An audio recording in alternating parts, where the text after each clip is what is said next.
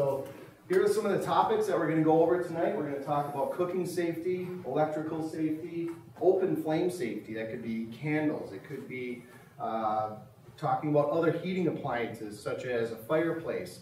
Even though it's not really a flame, it could be a space heater. Just all that type of general safety with open flame. General safety precautions, slips, trips, falls, stuff like that. Smoke and carbon monoxide alarms, escape route planning, and fire extinguishers. So we're basically going to do about half an hour in here, and then we're going to go up to our bay where that's the rest of it is hands-on. We have some prizes, we have some gift cards to give away, so stay tuned and make sure you're awake for some of our trivia questions. So I'll have Jeff talk to you about the history of our fire department here. All right, well, welcome everybody. As Dan said, we're going to go through some stuff here pretty quick. If you do have questions, please hang on to those questions. When we finish up outside, we are going to come back in here for the last 15-20 minutes, hopefully, be able to answer your questions, okay? If we don't get to them all, we'll still be here. Those of you who want to leave can leave, and if you have questions, we'll stay and answer those for you. So Brooklyn Park Fire was started in 1957. It was started by residents here in the city. They went out and appropriated their own funds, bought their own fire truck. Didn't really have gear for years upon years until we get into the 70s and late 70s, to be exact. They started getting turnout coats and gear, didn't have SCBAs. So what you see today is completely different than what was, okay? Started by just people that wanted to provide protection for their community. We've grown now to be a very, very busy fire department. We handle over 9,000 calls a year. We're an all hazards department. That means we run everything. So from medicals, every medical that goes out, we run on. Every fire call that goes out, bombs, hazardous materials, all types of rescues, water, ice, high angle, low angle, confined space, you name it, we do it. Okay, we don't just go to fires. We do public education, we do community risk reduction, which is part of the program you're in tonight. We go out to schools. We're out in the community all the time, trying to give back, trying to preach this message of prevention, okay? And try to make our community safer. Today, we are staffed 24 hours a day at 3 of our 4 stations. That gives you 2 firefighters in each station. We have 6 firefighters and 1 battalion chief on duty 24 hours a day, 365 days a year. So you have 7 firefighters always on duty. Monday through Friday during office hours, those numbers come up a little bit. So you get an additional 4 or 5 staff of our office staff, Dan, myself, 2 of our chiefs. So we bump that number up a little bit.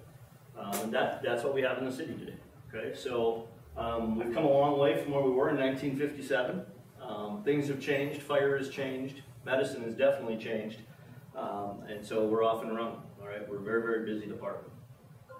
We're still considered a combination department, meaning so in addition to the full-time staff you mentioned, we have about 24 paid on-call firefighters who, much like Becca, will sign up to take shifts in place of full-timers when they're on vacation or sick leave, or also just to ride as a third person on our engine. When we have a fire, everyone is called into action. So all of our firefighting staff is called into action. We still bring home pagers, even though we may be full-time. And so if there's a fire in Brooklyn Park, you're gonna hopefully have 50 people coming to the station and going out to your house. It all depends on where everyone is with vacations and things in their life though. One addition we have to let you know about, Tim Bowers over here. Tim is also one of our paid on call members, so Tim will be helping tonight. Thank you, Tim. Hey, Tim. Hello. All right, we're on the next slide. So here's our first trivia question. Everybody ready? So we'll do this for a $5 gift card to Quick Trip. $5 at Quick Trip. All right. So what is the #1 cause of fires here in Brooklyn Park? Tim, you can't answer. Cooking. First correct answer right here. Yes. Yes. Awesome. Perfect. So cooking is by far the #1 cause of fires here in Brooklyn Park. Wow. Over 27% of our fires in Brooklyn Park are started by cooking. All right. Cooking is something that we as adults are supposed to be able to handle, right? Obviously, we're not doing a real good job of that. As a generalization. This is a typical cooking fire. See, it starts with grease or something on your stovetop.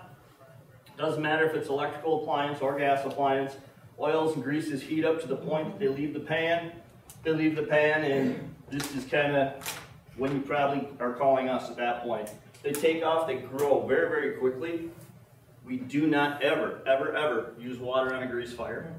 Okay? One of the things we talk about is using this pot, right? If this is my stove, I'm cooking away here, I have a cover that fits whatever I'm cooking on my stove top.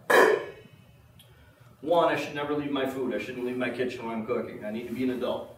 Two, that pan and its contents start on fire, not a problem. I got this. I'm going to grab my lid that I already have. I'm going to slide my lid over. I'm going to turn off the heat. I'm going to exit.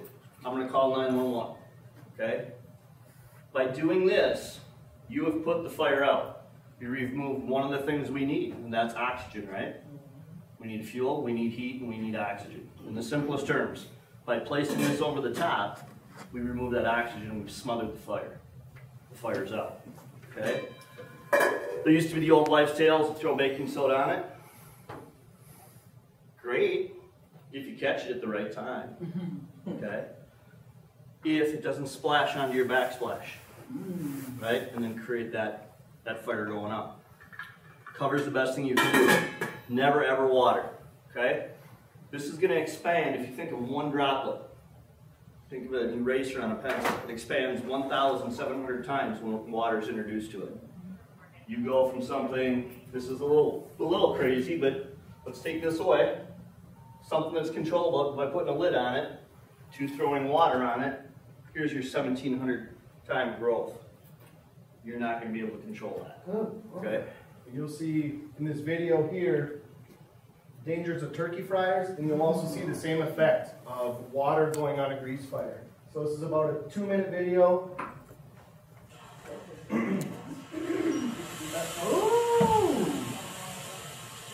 Oh wow! And then we'll kind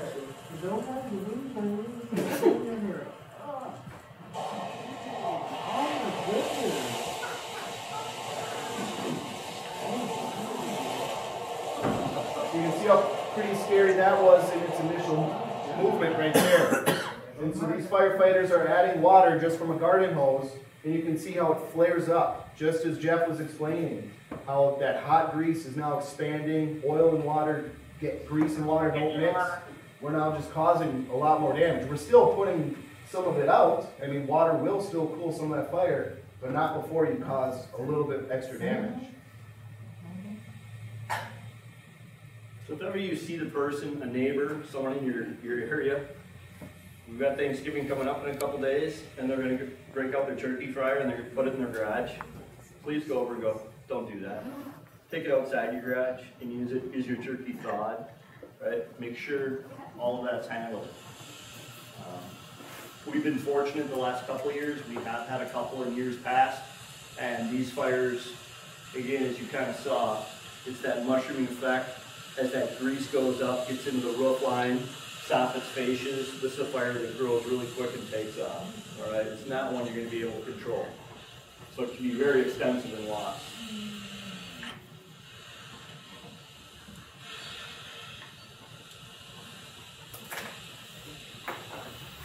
I have a question. You watch them put that turkey in there. How many people are doing that by hand, standing up close?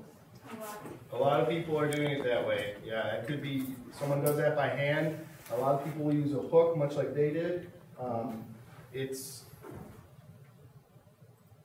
just Google turkey fryers and you can find any way that you think it might work.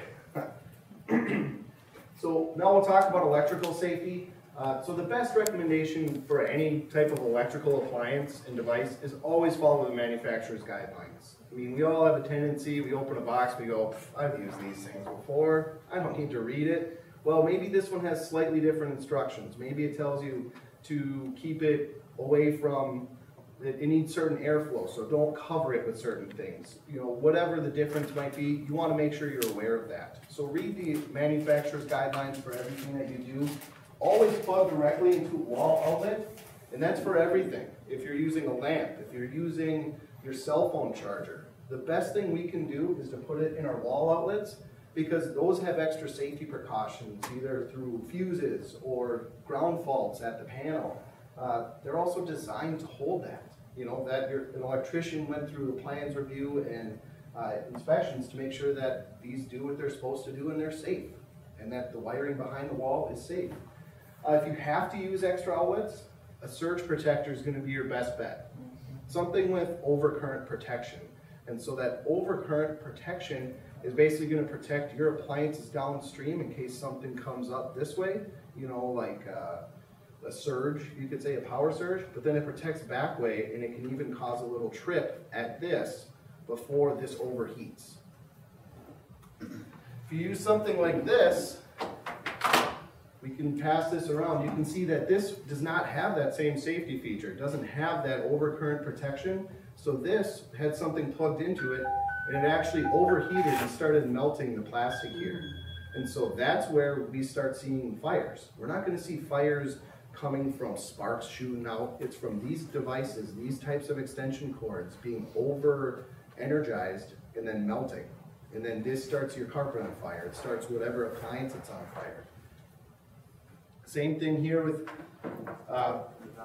the space heater.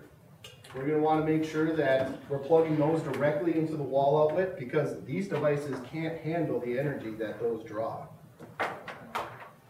This is a failure of this cord. As Dan was saying, these cords get brittle. As we age, right, just like our bones and things, these can also get brittle. If we have them under doors, through doors, under a window, if they're tucked behind our sofa or chair, or something is sitting on top of them, causes the two wires inside, which is what happened here, which led to an actual fire. And this is just something we were able to keep from it. But you can come up and see that later too, but this is exactly what happened there. The other thing is, don't plug one multi-plug into another one, or one surge protector into another one. That's a term called daisy chaining, if you've ever heard that. The way I like to, lots of people are guilty of it, it's, you know, and the way I like to describe it is, this right here, when it received its UL listing, it was rated to take six things plugged into it. By now putting this in there, I can now plug up to 8. Well, this can't handle 8 devices, this handles 6. So now this is going to be our point of failure. This will get overheated and it'll start to melt, and that's where we're going to get our fire. So if you need more outlets or you need a longer cord, take the time to buy the worthwhile surge protector with overcurrent protection. And if you need a longer cord, just go get one that has a long cord. I've seen someone buy these with 25 feet long cords. I mean, they come in all the different lengths.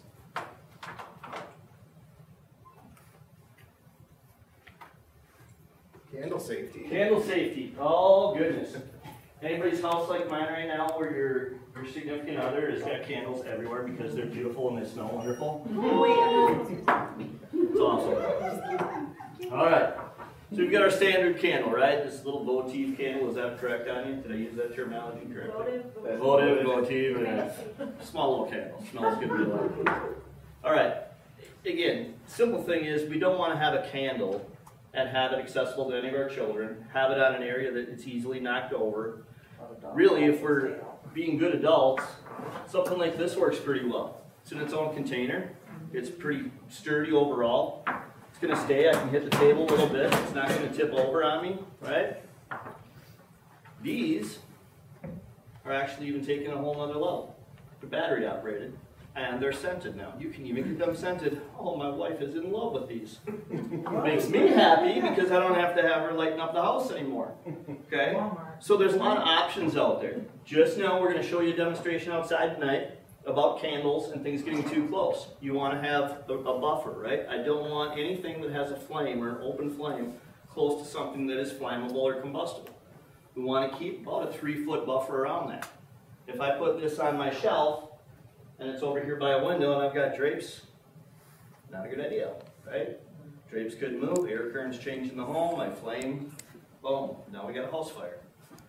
We just want to be smart about it. So candles are another thing as we get into the holiday season. A lot of people start using them, they don't use them year round, and then we kind of forget about little things like that. Make sure you're safe, right? Keep matches, lighters away from kids, keep candles away from them. If you're going to show them how to use it, do it together with the help of an adult. When you leave the room, blow them out. Doesn't take anything, right? Just done. Your house is safe, your children are safe, right? Simple little things like that.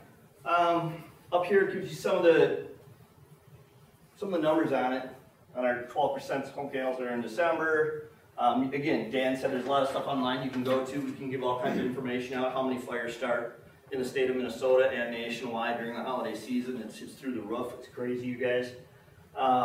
We talk about the combustibles, right? Left too close to an open flame.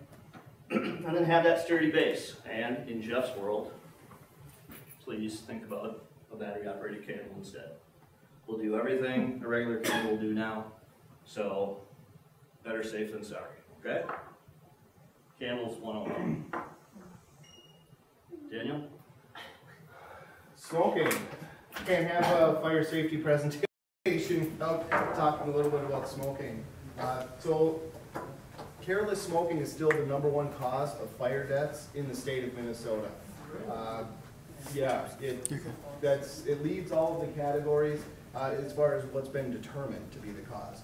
And it could be something, just not following good safety precautions. Never smoke when you're on oxygen. If you have oxygen in the home, probably time to quit that habit because you don't want to even risk having something happen.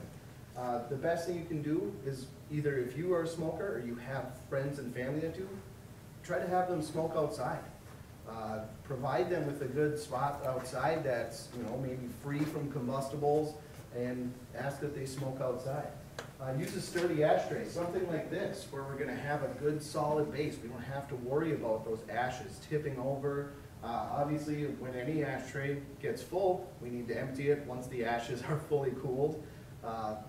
We've been to enough fires where someone thought their ashes were out either from their grill or from their cigarettes and oops, accidentally lit their trash can on fire. Don't dispose of ashes in potting soil. That's probably one of the biggest things we see. I know I've had a family member that was guilty of it. And you think it's just dirt, but potting soil comes with a lot of moss and a lot of other combustibles that over time you'll put it out and you'll think, oh, that's out, I'll just go to bed. Well, it's slowly smoldering inside of that pot. And then you'll be woken up after that pot lights on fire and maybe now extends to your house. We had a fire earlier this year where that was what we believe to be the cause of it, was using potting soil as their ashtray. Store lighters and matches out of reach of children. Seems like common sense, it's something that all of us can agree with. It's still a problem that we run into is, kids are curious. Kids are curious about fire, and it's just natural. And so we want to try to eliminate that risk or reduce that risk by taking away something that can light something on fire. So storing those out of reach of kids. Heating appliance safety. So we talked about this. This would be kind of like our open flame segment of this. So keeping 3 feet from heat. That's the best recommendation we can give on any heating appliance, whether you're talking space heater, baseboard heating, your floor registers, a fireplace, whether it's gas or wood-burning fireplace. 3 feet from heat is going to be your best practice. Same thing about storing combustibles near your furnace, near your water heater. You want to keep that stuff 3 feet away from there because we don't want that radiant heat to cause slow degradation and deterioration and then accidentally start something on fire, 10 years later. The easiest way to think about 3 feet from heat is just stretch your arm out. And so, just like this gentleman is here, that's going to give you a good 3 feet. I mean, for Carl Anthony Towns, you're probably like 5 feet away, but the average person, it's going to be 3 feet away, and you don't have to worry about that. It seems it's a very easy thing we can do, and this is still the second leading cause of fire fatalities here in Minnesota, is combustibles stored too close to heating devices and open flames. So we're on to our next trivia question. So, true or false, there's only 4 fire departments who responded to more calls than we did last year. True. True. That is true. Got a winner. So last year, like Jeff said, we responded to roughly 90,000 calls. The 4 departments that responded to more than us were Minneapolis, St. Paul, Duluth, and Rochester. And a lot of why we have a lot of calls is we have a great population, about 80,000 people. We also, like Jeff said, as an all hazards fire department, we're going on a lot of calls because we're going to those EMS calls and we're going to hazardous materials calls. We're going to car crashes, fires, smoke in the area. That's what we do. Because that's what we want to do to keep you guys safe. We want to keep the residents safe by going to calls and giving service whenever we can.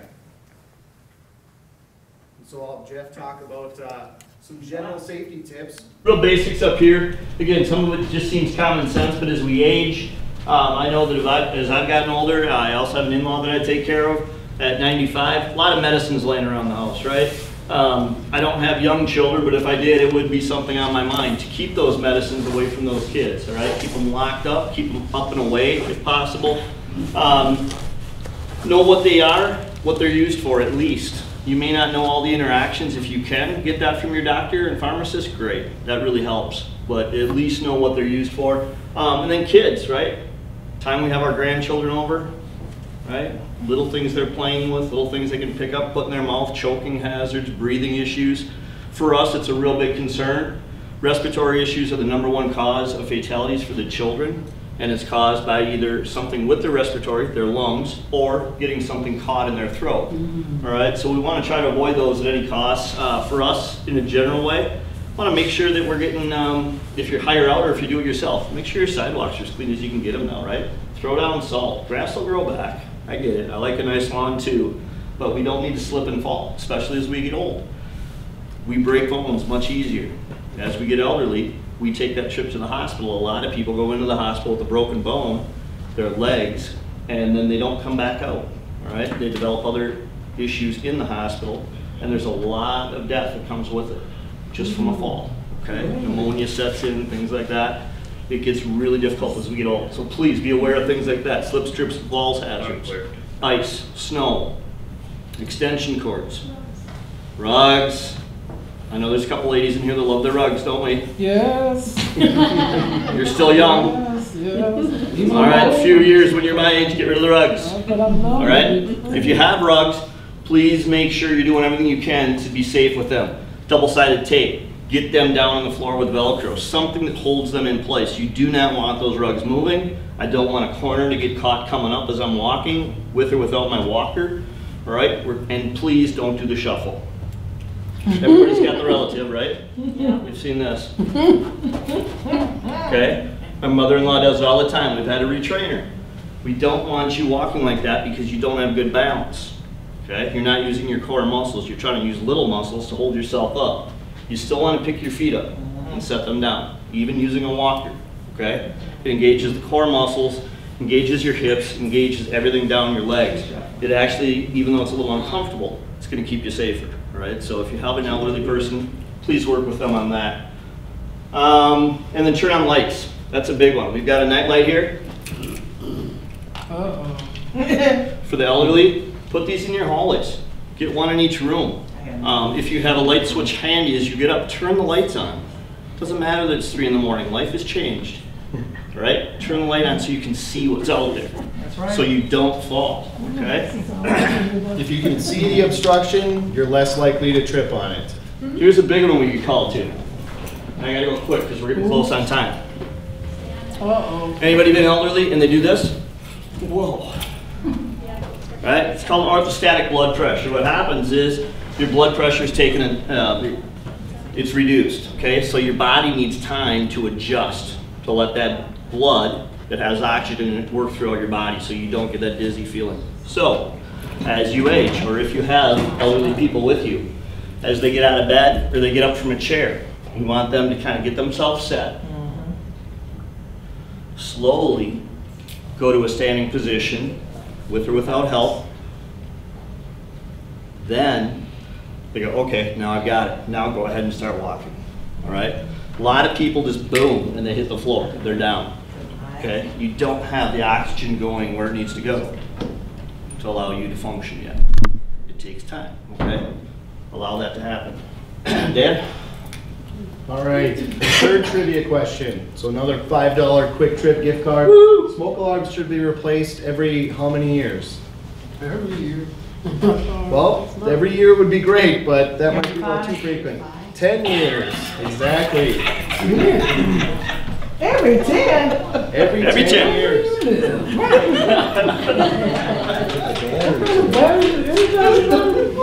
It wasn't one to change the battery. Yep. So So how many? we want you to have, replace your battery twice a year when the clocks change. So we want you to do it as daylight savings. When you fall back or you spring forward, change the batteries. And you could even go out and buy something like these where they have a sealed 10-year battery in them. And then you won't have to change the batteries for that whole 10 years. That's what they do. Because I ain't got it. Yep. Because I live in public housing, so they make sure. Oh, they make sure it works there. We have good inspectors. So smoke alarms, depending on the age of your home, you may have some that are hardwired. If you have an older home, maybe pre-1960, maybe you don't have any hardwired and they're all just battery operated. I have one that talks. Yup, they have some that talk now. And I push it shut up. You might be like a 1970s, 1980s house, and you might have hallway ones that are hardwired, bedroom ones that are battery only. Basically, don't worry so much about where it's getting its power. Let's worry about its placement. So we want one inside every bedroom, and then one on every floor outside of the bedroom. So as you can see on our house here, we've got them inside our bedrooms, one out here in the hallway. This floor is covered because of our living room, and then this floor is covered because we have one there in our basement. And so it's as simple as that. The reason we put them inside our bedroom and outside of our bedroom is so that when the door is closed, we are alerted to a fire that happens on either side of that door. Replace the unit, the whole thing, every 10 years. And you'll notice that on the back or on the sides, it'll tell you basically its birthday. It'll tell you its manufactured date, and that's the 10-year date. 10 years from then is when you want to replace the whole thing.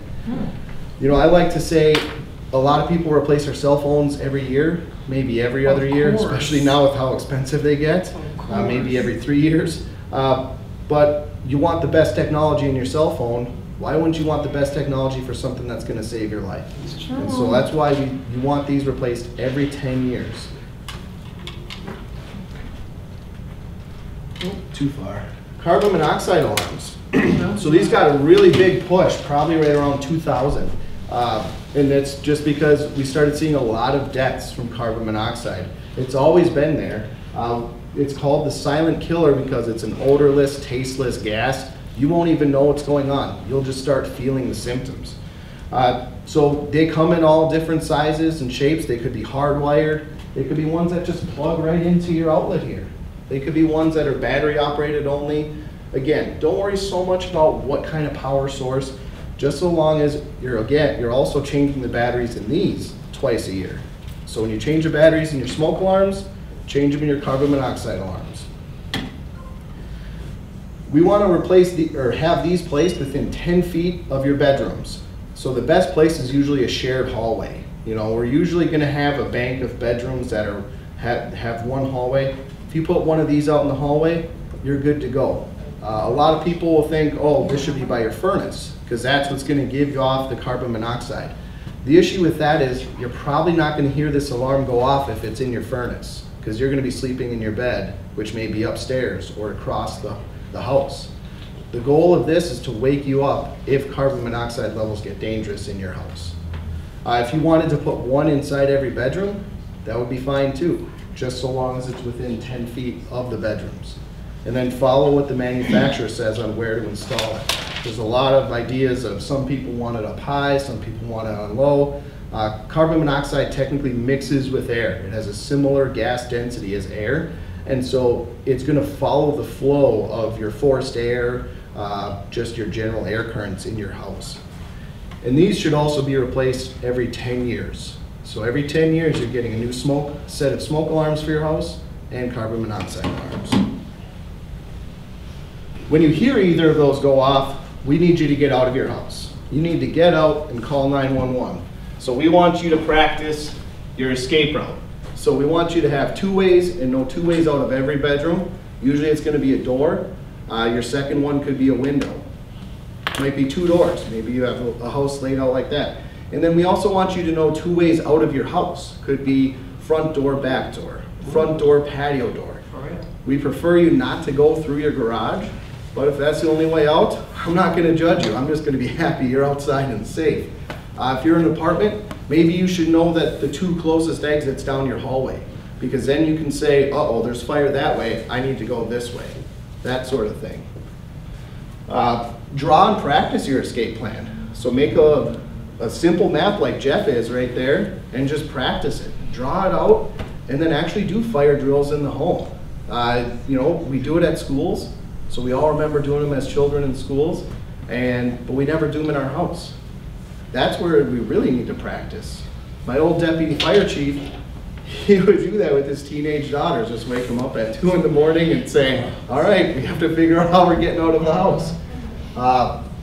And then once you get out, Jeff has an acronym written there called EDITH. Exit drills in the home. Right? So as Dan said, we teach it to the children everywhere. Exit drills in the home. You gotta know 2 ways out. Really isn't that tough if you think about it. But you guys are the expert in your own home. You know it better than we do. We show up, we know that if it's south side of town, it's 1950s Rambler, our layout is X, Y, and Z. It should be real close to that. So we have a rough idea. We go to the north side of town, we have no clue what the house looks like on the inside. We know it's an open floor plan, good luck. All right, but you guys do know. So practice this. It's nothing more than just putting a box somewhere and start drawing exits. If I'm in the living room and I'm over in this corner of the kitchen, how would I get out? If I'm in my bedroom, how would I get out? And then have a meeting place. Maybe it's a neighbor's tree, maybe it's your mailbox, but you gotta have a meeting place. Even as adults, right? We tell the kids that all the time. Adults need it too. When we show up, we're looking for the first adult we see. Hey, is everybody out? Everybody's out. Our job completely changes. Our job gets easier. We just go put the fire out now. You don't have to worry about life safety, okay? Because life safety is always #1. Close before you doze. Big one. It's the mantra this year. Big thing is when I'm in the schools, it's real easy for me to talk about. When I was a child, I was scared to death of the dark. I couldn't sleep with my doors closed. So I think my mom had roughly 10 nightlights in my bedroom. And then she'd take them away bit by bit by bit until finally I got to the point I was comfortable. I could sleep with the lights off and my door closed. Door closed, it's really this simple. Fires today burn hotter, faster, and are much more toxic than anything in the past.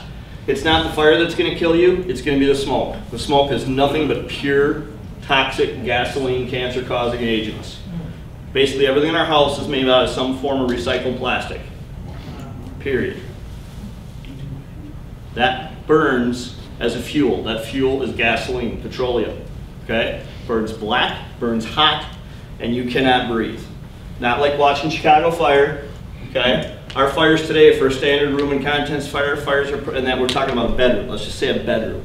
That fire in that bedroom is about 2,000 degrees, give or take a couple hundred degrees. Back in the day, be about 800 degrees. Fires are completely different. Why are they different? Here's a 1,000-degree fire, completely destroyed. Anyone and anything there is dead. Right next door is a bedroom that slept with the door closed. Anybody in there is a viable life. They could have gotten out and survived. So if you do not sleep with your door closed, please start doing it. One of the best things you can do to protect yourself. All right. So we're on our last topic here, fire extinguishers. So thank you for sitting with us. We've gone through a lot of stuff very quickly. I understand that. We're just trying to make it so that we can get to our interactive portion. And like I said, we're recording this so that later on you guys can go to our website, you can go to Facebook, and then you can see which segments you want to learn more about, or you can always contact us. We're happy to talk about it, and we're happy to come to your home if you have specific questions. So fire extinguishers, they come in different shapes and different sizes. They basically put out different types of fires. You have A types of fires, which are ordinary combustibles. That's going to be wood, paper, the things we typically think of when we think of fire. Class B fires are your flammable liquids, gasolines, things like that. Class C, energized electrical equipment. So if we had much like the fire that we had here from the space heater, that was started from energized electrical equipment. Class D is our combustible metals. That's all the fun stuff they put inside fireworks to make fireworks look really great. That same stuff is really nasty when water gets on it. And then Class K is your kitchen fires. So that's like your deep fat fryers, things like that. Basically, they have different chemicals and different products inside of each to put out that specific fire. Like I said, we're not going to put water on a combustible metal, otherwise we're creating our own fireworks. We already showed you why you don't want to put water on a grease fire, so there isn't water in this Class K fire. That's going to create more of a soapy, foamy layer to smother the fire. Your typical fire extinguisher you have in your house is probably an ABC. And that's gonna put out any types of those fires, an A, B, or C type fire. And that's the most common we see. That's what we recommend you have in your house. The other ones are more specialty for businesses. And then it basically, the bigger the extinguisher, the bigger the type of fire it can put out.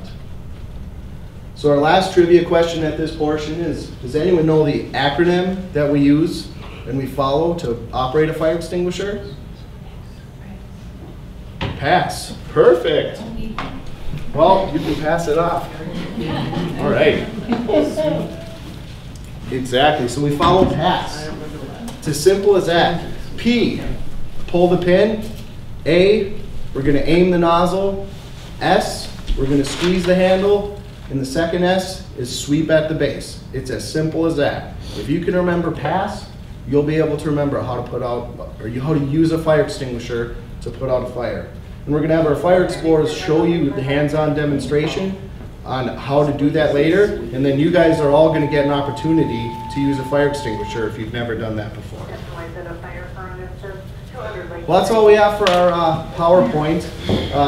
So we'll take 5 minutes. You guys can hit the restroom, relax a little bit, and then we're gonna go out to our bay. The only thing I'll ask is if you haven't signed in or signed. So what we're gonna try to do here, folks, is we talked about open flame safety on the inside. So this is just a simulation of a candle with draperies. Because we're doing it live, we're never sure what's going to happen. All right, we're hoping it's going to be a good demo. We're going to find out. All right, so this is a standard simple candle on a mantle somewhere with curtains or combustible materials around it. All right.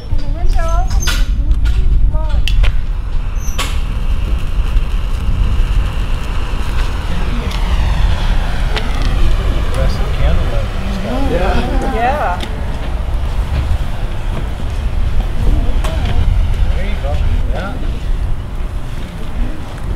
Now, things to keep an eye on. Watch how fast this burns.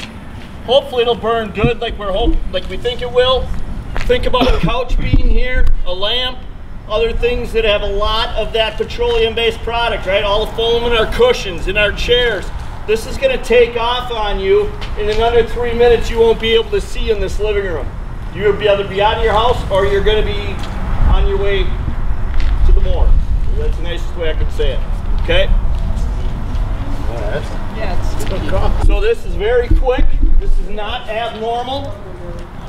Again, there would be other things associated with this: a couch, chairs, waste baskets, newspapers, whatever else you can think laying around your house.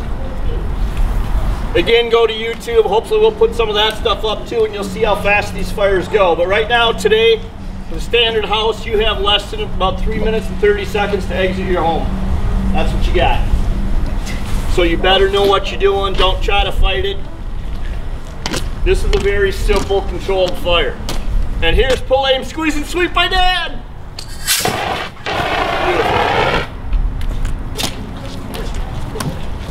Sorry.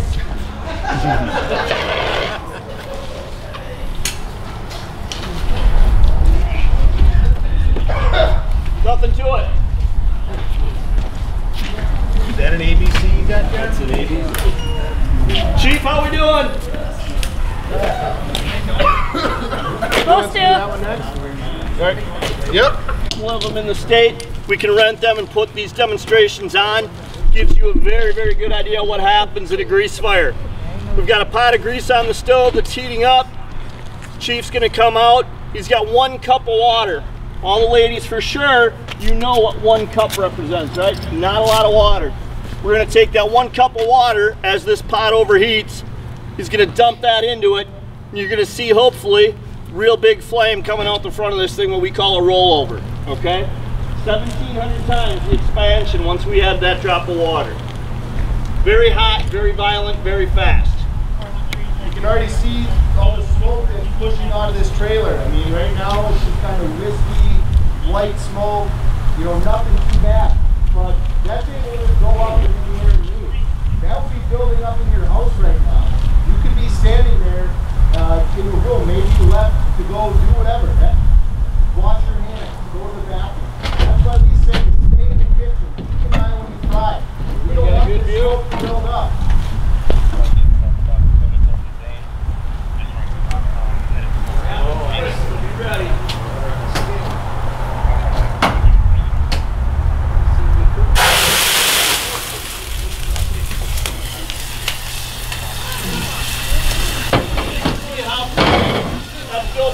entire area. If that's your kitchen, not only is it your stove, what have you got around it? Your cabinets? Your cabinets then probably have paper goods in it, other oils. Those start on fire. It now gets into the void spaces between your walls, starts to run those void spaces, takes off up into the attic, all right? This is how quick and fast and devastating grease fires can turn into a real bad thing, okay? Please, no water on a grease fire. Deal? Cool? Kind of cool. All right, deal. We've got a few of our explorers. They're going to, they're putting on their jackets right now. And basically we're gonna just get this lit. We've got 3 fire extinguishers. And we want all of you to try to get a hands-on opportunity with a fire extinguisher. If you've never used one before, this is a great opportunity to do it. Low stress, low worries. I mean, it's a great time, get your hands on, so that way, in a real emergency, you don't have to worry about, oh, I forgot how to use this, I don't remember. The pin's already pulled, right? Nope, we left the pins in there because we want you to simulate everything. So remember, pass. Pull the pin, aim, squeeze, and sweep. So I have, Dwayne, are you doing it? Yes, you are. Step on up. Am I? Oh my, it's burning. That feels kind of good though. Yeah, that little heat feels good. So like Dan mentioned, you know, pass, you're gonna pull the pin. You're gonna aim it at the base of the fire.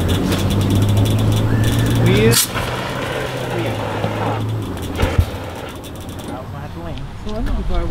Awesome. There you go. There we go. A little bit of a blanket of that foam on top of what's burning. If you're to shoot over the fire, you're basically just wasting your time. It's just going to go over the top and you're not going to do anything about it. People get excited, they decided they're going to cause more damage, but no. Nope, you shouldn't cause more damage. You may cause a little current behind it, but not enough to where you're going to cause an uproar. All right, who wants to step up and give it a shot? Anyone? Anyone. You don't have to get too close. You know, probably 8 to 10 feet. You know, this might even be, this is a safe distance. You'll see it has some good aim to it, distance. Perfect.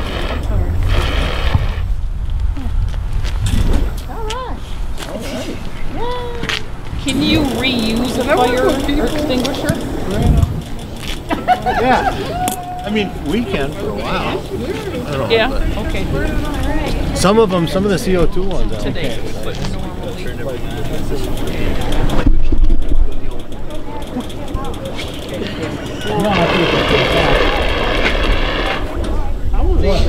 Not a handy sword.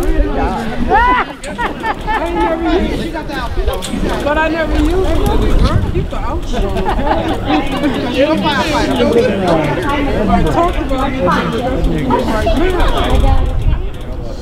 firefighter.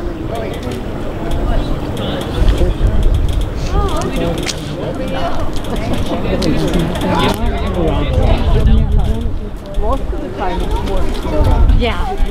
No, it don't. Right. I'm sorry. Oh, Well, one thing I was expecting it was going to pull here, let me get out of the way.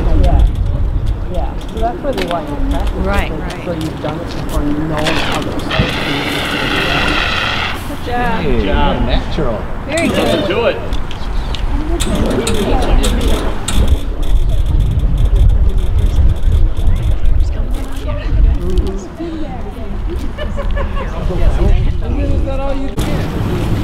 Anyone else? All right, who's next? Come on, ladies. There we go. That's what I'm talking. It was fast. I wasn't ready for it. I squeezed and I wasn't aiming. Yeah, I saw that. Yeah, Point yeah, towards you the do. base, Yeah. Good job. Good job. Okay, it's out. Please take it away from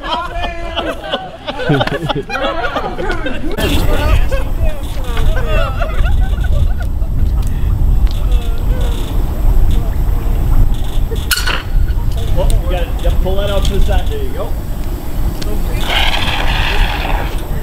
Good job. Pick it up, you won't figure out how to use it really quick.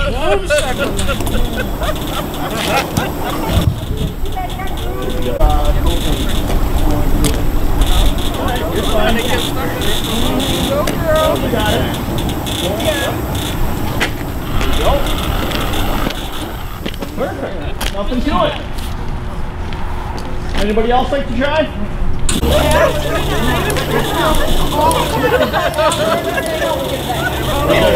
Casey, no pressure. You have the jacket on and everything.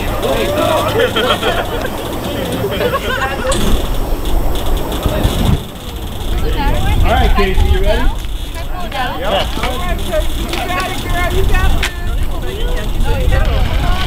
Oh, look at that. Really?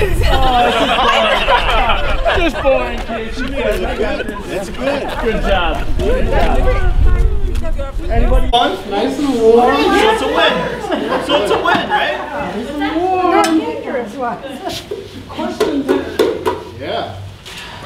Oh yeah, we won't do this till we get questions out of the way. Well, so everyone signed in our sign-in sheet, right? Okay, good, because we still have 4 gift cards left to give away, and we'll be doing that just by raffle based on the drawing that we do out of here. So, well, first question. So whatever questions you guys have. Yes, ma'am. Okay. It's like Dove soap or Dawn, right? It's just a mixture. And what it does is helps the water to penetrate deeper into the wood, right? And to cool that and let the water molecules do their job even more efficiently than just plain water. So that's really what it does. But we use foam on all our fires. Makes water wetter. Great Where does question. the foam come from? We add it into our tanks, and we can also add it, we have a separate foam tank, so we can increase and decrease the amount of foam based on the type of fire that we're fighting. So like if we were doing a grease or a gasoline fire, some of our trucks we can put a lot of foam in there, and then we use kind of like the big nozzle, and it actually forces more air, and it can create a big foam blanket, and that's what's going to smother the fire, because we know that the water won't, it's just going to mix and spread. So yeah, we have 2 tanks, our water tank and our foam tank on our trucks. Do you tap into a hydrant ever? Or? Yep, so every single time we go, I shouldn't say every, if it's a very small fire we may not need to, but our tanks carry anywhere from 400 gallons up to 1,000 gallons of water. Our hoses, we can shoot, I don't know, On the low end, it shoots 150 gallons an hour, up to 2,000 gallons an hour with our monitor on our tower ladder truck. So it just depends. The bigger the fire, the more water you need. So it's just a simple axiom, if you will. Bigger fire, bigger hoses, bigger water. But your tanks are the reservoir, and like even when you're putting out a fire, the hydrant is to replenish the tank. Well, we can bypass the tank. It goes through our pump. Yep. So each of our trucks are going to have a pump to help speed up that water, so we get more flow. Oh, okay. Yeah. And so that's drinking from a garden or water hoses. You got it. Fire hose. Yeah. Yeah. Yep. How often do you flush your hydrants? We leave that up to our O&M. Yep, the city does that for us. Our city water department handles all the maintenance on the hydrants. So they usually flush once a year is what it's required to do. And they do a real good job of that and making sure they're working in good order. So. And then we flush before every use, just to make sure we are getting water out of it. Nothing worse than just putting your hose up and you go, oh, this one doesn't work. Put a can in there or, whatever. Now, like you were talking before, you have apartment buildings, you have townhomes, you have single family dwelling. Do most people know where their fire hydrants are? That's a great question. I'm going to go out on a limb and say, honestly, most people probably don't. They don't have to, right? That's our job to know. One thing that we do that Danya runs here is our Adopt a Hydrant program for the wintertime. So you dress up your hydrant and you can win a contest. So that is something that we do offer. And what does that do, right? Well, it does a couple things. One, it ties into your question of that homeowner, that block may now know where that hydrant's located. What's it going to do for them? Nothing really. You're not going to go hook up to the hydrant or anything like that. But in the wintertime, you can help keep it clean. And 3 feet around that hydrant makes a big difference for us. We only have 2 people on our truck. We show up, we got to worry about you or someone else being caught in the house. That's first. Number 2, we got to worry about putting out the fire. But we got to start now by taking 5 or 6 minutes to dig out the hydrant before we can do any of that. And so now that life safety and the fire safety becomes secondary to actually getting the water supply hooked up because we got snow built up around the hydrant. So That's very helpful if you help. There's still hydrants available, so if you currently don't adopt one, do it. Does it have to be in your yard? Because No, mine's somewhere on your block. Okay, because mine's like 2 houses away, but it's accessible on the cul-de-sac, and I'm sure it's open. Sure, yeah, and you know, it's one of the things too, right? You can get as crazy as you want. I mean, one of the ideas when we started this, Tanya had a great idea. You know, get your block together, go out there and have, you know, a hot chocolate party with your neighbors. Get to know your neighbors, right? And then everybody participate in keeping it clean. Have fun with it. Make it a neighborhood event. So do I give you guys a call, or do we just do it? You can just do it. There's an app online that you can make sure that hydrant is still available, because the object is that we have most of the hydrants adopted so that not every person is taking care of the same hydrant. But so you can go online and see if the hydrant's available. You put in the address of where it is or the block radius, and it'll say if it's green, it's available. If it's red, it's taken. Oh, it's an interactive. Yep. Oh, all right. I actually had one adopted this morning. There you go. So, 'Tis the season. Yep, contest is gonna be coming up. So. Yes, ma'am. Yeah. I wrote down my questions, so I hope you don't mind. Should I pull up a chair? No. Okay. The first question I have is with the turkey fire. What are people doing wrong other than the fire get too hot, or are they doing too much grease, or what are they doing wrong when it comes to these turkey fires? So I'm hearing a lot of turkey fires. So one you could have too much grease in there to start with. One, it should be outside. Never in your garage, never in your house, not on a deck. Outside in your driveway, away from any structures. That's number one. Number two, you don't want to overfill your container with oil. Number three, you want to make sure your bird is actually thawed out. So if you go buy a turkey, right, you can go online, you can talk to your grocer, and anybody will tell you that help me out somebody, but a 20 to 25 pound or 20 to 24 pound bird, you need like 6 days in your refrigerator for it to be completely thawed before you would put it into oil and grease like that, right? So, I'm sorry? And pat dry. Completely dry. So that's the big thing, is you probably have too much grease to some degree, and you still have a frozen bird, because again, we're getting into that water. I'm sorry, another question that I had was, how dangerous is it to, because back when I was coming up, if a stitching cord went wrong, my mom would take black tape and connect it to another stitching cord to get the lamp to work. How dangerous is that? Extremely. I mean, because lamps work, but you wonder. Extremely. So, yep. So like Dan showed me here. This. So this is actually pretty wide right here. This very well could have been something that someone put electrical tape all around it, but it still had a failure at a point. Does your mom have carpeting? She has carpeting. So let me ask you this, because you're an intelligent young lady. If I plug my lamp into this extension cord like mom's doing, that sits behind the couch, and it's on carpeting. It's going to be a slow start to it, and then once that carpeting or couch hits, because of the petroleum-based products, boom, and it's lighting up in a hurry. Okay, so extension cords are not your friend. They may make the light work, but there's a better way to do it, and that's using that surge protector, even if you got to get a 25 or 30 footer.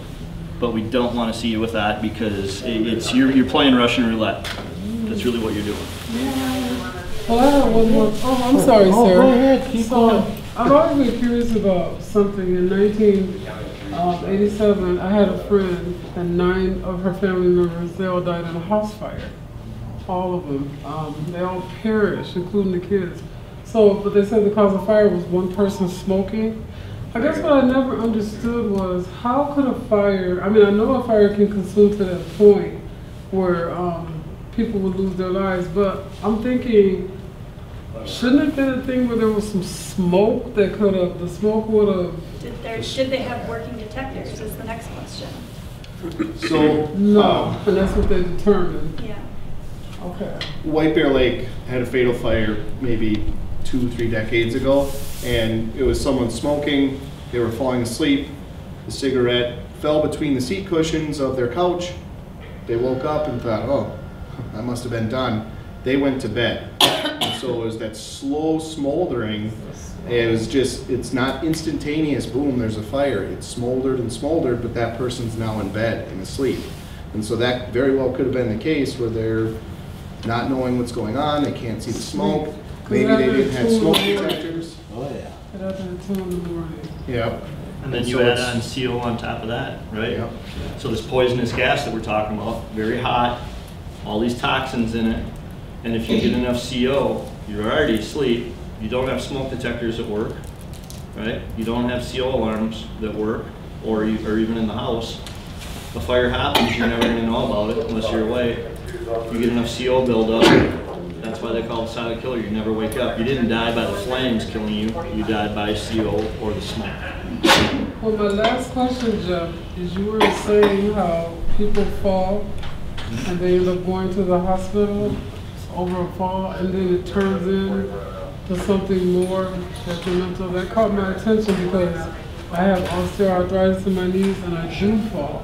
So what is it that when you go into the hospital with a fall that leads to more serious measures? Great question. So I will use my mother-in-law. She's a 95-year-old woman.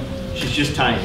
I mean, just nothing to her. But I like to think that our elderly population is much tougher than I am, to be quite honest. She had a fall 2 years ago, broke her humerus, which is the big bone in your arm by your bicep. Was going to get her up. I got her into a seated position, felt her arm, and we call it crepitus. Basically, it's like all you hear is paper crunching. That's what her bones were doing. I mean, it's just, right? And nothing out of this woman, not a peep. No pain, no nothing, right? That's okay in the upper body, right? Because they can still walk and function. They can get up and move.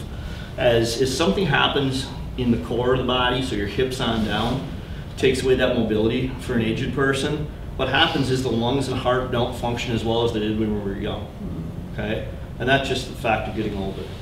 So now you put them into a hospital bed or their own bed at home. If they can't get the little machine to work on their spirometry to keep the lungs functioning correctly, most of the time they develop pneumonia, which is what takes a lot of the people. Or they can develop other things, staph infections or just bacterial infections, things like that. But the number one thing is pneumonia. And then the lungs fill up with fluid, they can't breathe, and they suffocate and they die. And it's all based, so they died from pneumonia. What really started it was their fall, breaking their hip or their leg at home. And they had to go to a care facility or stay in the hospital after surgery, what have you. And they can't get up and around. They give you the little machine to work on. They may or may not use it. Right? Do they have family members or caregivers that are helping them and forcing them to use that and understanding the importance of it? That's what gets you. Thank you. Probably 75–80% residential. Okay. Did you guys buy into that? I think that's a fairly accurate number. Probably 85–15. I was gonna say maybe higher, but yeah. Yep. I have a fire extinguisher in my house that is probably from like 1990. Okay. How do you tell if a fire extinguisher is still good? Great question. Just gonna grab it. So on the fire extinguisher, do you have the? We'll see if we can pull up the slide. But on the fire extinguisher, you have a little gauge. Okay. First and foremost, you can look in that gauge, and it should be in the green. Okay. No, nothing. If it's in the green, that's telling you it's pressurized, so it's got enough pressure to propel the agent out to extinguish the fire. Now we get into the second thing. How's the propellant? Right. Right? So if you have a fire extinguisher at home, there are some maintenance things you need to do. One, every month you should be checking it to make sure that it's still in the green for your gauge. And then number two, take it off the wall, your fire extinguisher that is, and turn it upside down and shake it. Okay, that's a powder in there. If you don't shake that and move that powder around every month, guess what happens to it? It compacts and turns into a hockey puck, right? But guess what, Jeff? Today I was cooking and I need to use my fire extinguisher. Hey, great, I got it. Oh boy, right? Nothing's coming out. So there's still things. It's great to have a fire extinguisher, but one, you have to know how to use it. Two, you have to maintain it a little bit. So you just take it off the wall each month, turn it upside down a few times, shake it, go ahead and put it back on, check to make sure your dial's in the green, you're good to go. Another question we get asked a lot to follow up with that is, what do I do if my extinguisher's out of the green? Should I go get it serviced? Should I go with this? No, go buy a new one. You're paying on average about $75 to have your extinguisher recharged and refilled and dealt with. You can go buy one for 25 or 30 bucks. Just go buy a new Where would one. you take the old one? You can just bring it here. We'll get rid of it for you. Where do you buy one? Any hardware store, any large chain, small chain, usually they'll have it. Yep. Walmart? Yep. Anywhere that you want to shop. We can't recommend anyone. How many percentage of your calls are due to carbon monoxide? Oof. Oh, Those are good questions. Carbon monoxide based actual calls, we get a lot of calls for CO alarms malfunctioning or unknown readings, things like that. Actual carbon monoxide events, probably less than 30 a year that are actually true events. The problem is if you do have an event, it's one side of the spectrum or the other, right? You have a very easily mitigated situation, or one that happened a few years ago for me that I was on. Was over on the southwest side of town. I got called for 1 ill. We were in a car accident on 81. 2 Brooklyn Park police officers got there first. Heard over the radio they had 1 down right inside the front door of the house. We were able to get away from the accident, got there. When my partner and myself arrived, we had the person down and they were down. We had the other homeowner also severely affected, and we had the 2 officers that were blue in the lips, blue along their nostrils, feeling massive effects. We have monitors that we use at the door. I was getting extremely high readings, got everybody out. They all got taken care of, had to go to the hospital. The 2 people who lived there actually went to the hyperbaric chamber at Hennepin County, and thank God survived. What had happened is these people brought in this massive generator on wheels. They had to disassemble it, get it down into their basement, put it back on wheels, ran off of gasoline, they put it in their basement. They didn't know any better, and that's how they were powering their house. And they basically, they came this close to killing themselves. And then our officers were there for less than 2 minutes, and that's how fast it affected them.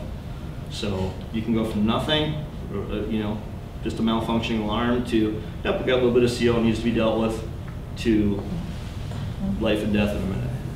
So generators are very dangerous. Extremely dangerous inside. I was talking to her, we had a friend that he was running his house to the generator. And his son came home from school, all he did was open the door, and he just collapsed. Yep. And passed away. So I don't know nothing about generators. Do they run off gas or something? If they run off gas, right, and they're putting off CO, that's the big thing. If they're running off gas. Is that a form of carbon monoxide? That is carbon monoxide. Oh, wow. That's what's going to kill you. And you'll never know. You'll get a headache, you might feel sick, you might lay down because you're tired or not feeling good, and you never wake up. Wow. Any fueled equipment is going to create combustion and create carbon monoxide. So if you just had your lawnmower and just had it running inside your house, you're going to create carbon monoxide in there. Like Car running in your garage? Car running in your garage, yeah. What about a snowblower? Snowblower, same thing. Okay. So And when the you run catalytic the stove heaters. and you got the stove Yep. open and it's Same gas, thing. Yep. because they do a lot of that at the Huntingtons. Yep, they do, and it's a way of warmth, and we understand that. And again, it's an educational piece, right? Can you police it and 100% stop it? No, but if people understand and can grasp the scary part about that, right, is that yes, it's keeping me warm and what have you, but they can't tell how much CO is giving off. I call the office a lot because I have severe asthma and I can smell it right away. Yep. So I call the office a lot, probably more than you guys go over there because you get a lot of calls to the Huntington. Trust me. And come Thanksgiving, I know it's going to increase. Yes. Because they don't know how to cook. Their stoves are nasty. I thought you just missed me.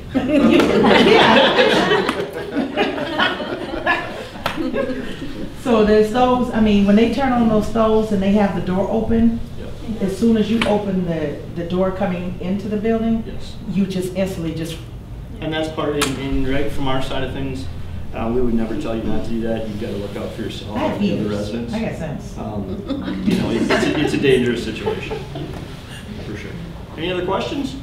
Yes, ma'am. So does it go through the air ducts? Like if I have a carbon monoxide thing in my bedroom, but not in the girl's bedroom, does it go through the air ducts? I mean, how does it, like if, I don't know. Yeah, like a cracked heat exchanger or something is a common culprit, and so it's going to just get pushed throughout your house through the forced air. So it'll come out the ducts.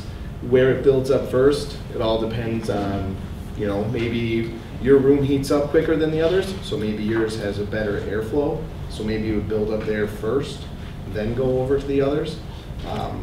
the best recommendation is just keeping this 10 feet from every bedroom, your carbon monoxide alarm. These usually go off at like 35 parts per million. You're not gonna feel symptoms at 35 parts per million. You're usually gonna feel symptoms at about 120, so about 4 times that. And that's when you're gonna feel a headache, you're gonna feel a little nauseous. You're just gonna think, man, what's going on? Did I eat something? You know, it's almost flu-like symptoms.